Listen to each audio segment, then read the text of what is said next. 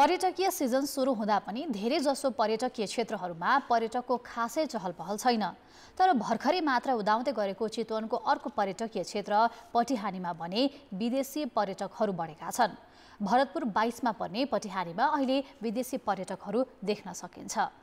विगतका वर्षहरूमा अंग्रेजी पात्रोको अक्टोबर र नोभेम्बर महिनामा नेपालका सबै पर्यटकीय गन्तव्यमा विदेशी पर्यटकको बाक्लो चहलपहल हुन्थ्यो। कोरोना अघि यी महिनामा भरिभराउ हुने ती गन्तव्यहरूमा अहिले खासै पर्यटक छैनन्।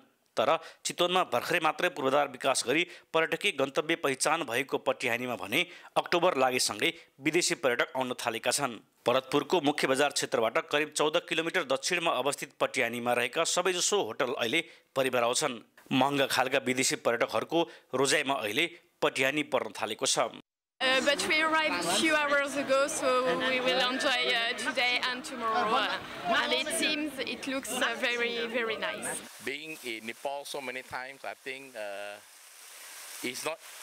You cannot take a good hotel for granted. There's clean, good service, and nice mattress, nice pillow. I love it here. This is my first time to Chitwan. So the hotel is really nice, great food, good service. Yeah, went for a tour, had fun. Yeah, I would recommend it to all my friends and family. पटिहानी जगतपुरको शान्त वातावरणले पर्यटकलाई लोभ्याउने गरेको छ। यहाँ पुग्ने पर्यटकले चितवन राष्ट्रिय निकुञ्जसँगै बग्ने राप्ती नदीमा घडियाल गोहीका साथै एकसिङ्गे गैंडा लगायतका वनजन्तु अवलोकन गर्न पाउँछन्। उनीहरूले साँझको समयमा राप्ती पुलबाट मनमोहक सूर्यास्तको दृश्य समेत हेर्न पाउँछन्। केही दिन यता बढेको विदेशी पर्यटकको आगमनले व्यवसायीहरू उत्साहित छन्। हामी त एकदमै धेरै उत्साहित छौँ हैन। हामी एकदमै प्राउड पनि छौँ कि हामीले पटिहानी सिटीलाई पनि हामीले यसरी चाँडो प्रमोट गर्न सकिरहेका छौँ। पटिहानीमा पर्यटक बढाउन निजी क्षेत्र मात्रै सक्रिय छैन। यहाँको स्थानीय सरकार पनि महँगा पर्यटक भित्राउने वातावरण बनाइरहेको छ।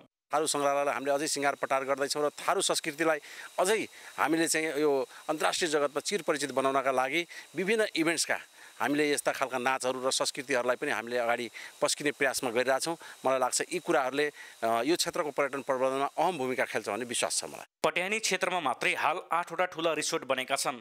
ती रिसोर्टमा करिब 500 बेड क्षमता छ भने 300 बेड क्षमताका साना होटल समेत खुलेका छन्। यहाँका रिसोर्टमा 200 देखि 1000 अमेरिकी डलरसम्मका कोठा छन्। कान्तिपुर समाचारका लागि राजु चौधरी, पटिहानी, चितवन।